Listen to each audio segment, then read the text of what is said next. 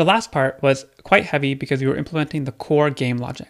Fortunately, this part is quite a bit easier because all we want to do is update the text views at the bottom of the screen to show the progress in the game. Let's start with the text view showing the number of pairs found. So right here, we are capturing the return value of memorygame.flipCard, and if that returns true, the user has successfully found a pair of matching memory cards. And so in that case, we would like to reference that text view, which is TV numpairs, and set the text attribute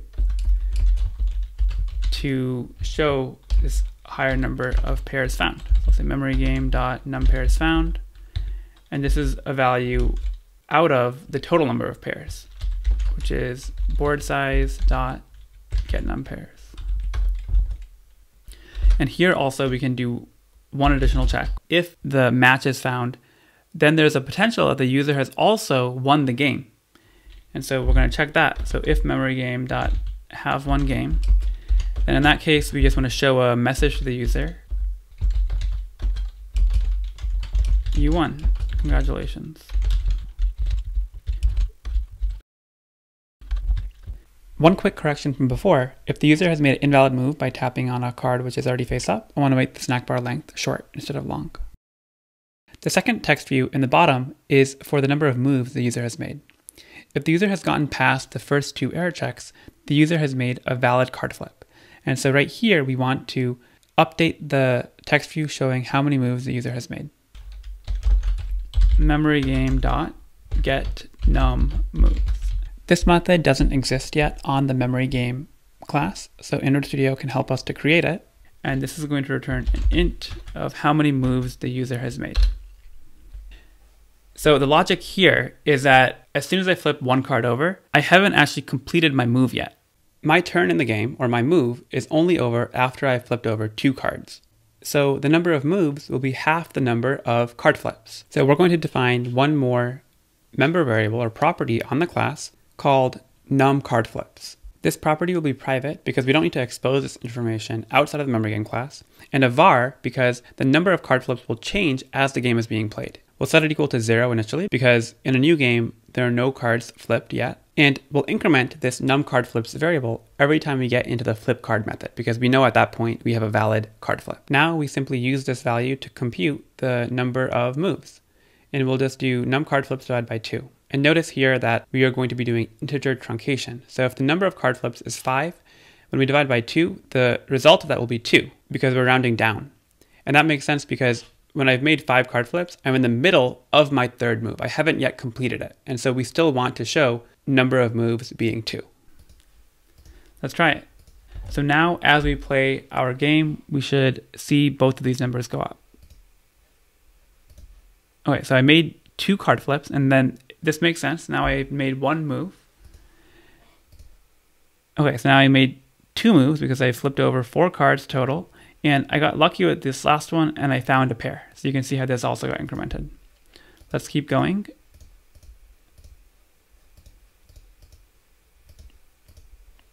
Awesome. So now we see the snack bar U1 and the total number of moves is reflected properly along with the number of pairs. The last thing I want to do in this segment is I would like to actually add in color interpolation on the number of pairs. And this is a nice visual way for the user to know using a color their progress in the game. So every time we increment the number of pairs, we want to also update the color of the text view. We'll say TV numpairs dot set text color, and we're going to pass in a color here. And this color is going to be the result of interpolation. So interpolation is a fancy statistical term, but it's actually quite simple. If I tell you that I'm walking 1,000 steps and I'm 75% done, then you would probably tell me I should roughly have taken 750 steps. And what you're doing in your head is linear interpolation. At the starting point, I've done 0 steps. At the ending point, I've done 1,000 steps.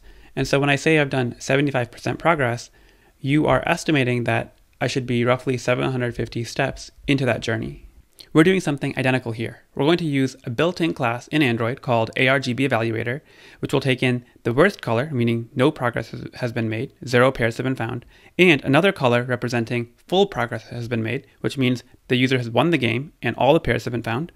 And all we need to do then is provide progress of how many pairs have been found so far in the game. And based on that, we will do interpolation between the worst color and best color. And this is possible because, like we talked about earlier, colors are simply integer values behind the scenes. So here's how we can compute the fraction of what progress has been made so far. The number of pairs found divided by the total number of pairs. And the issue here is that it expects a float rather than an int. So we're going to cast the numerator as a float. The second and third parameter are the start and end value, representing no progress made and complete progress made. And so we're going to use context compat to get the color, and then we're going to have to actually define the colored resource in our colors.xml file. I'll call the color resources color progress none and color progress full. So now we will create the color value resource, and what I put in here is this red color, because red kind of indicates to me that you've made no progress, you're stopped, so that's the worst value. And then for color progress full, I am using this green value, which means that you've made it. Green means go, so you've made a lot of progress and you've won the game. Awesome. And then this set text color requires an integer, and so we're going to now cast the value of this Argb Evaluator as an int.